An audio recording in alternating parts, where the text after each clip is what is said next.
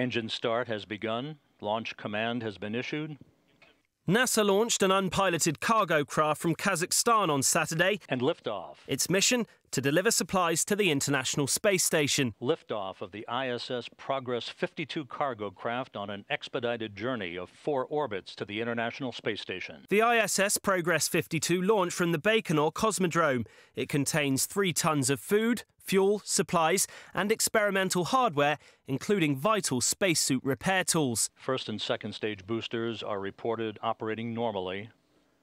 37 seconds into the flight. The shipment was expected to reach the space station after orbiting the Earth 4 times. The Soyuz booster and the Progress resupply craft arcing out to the northeast.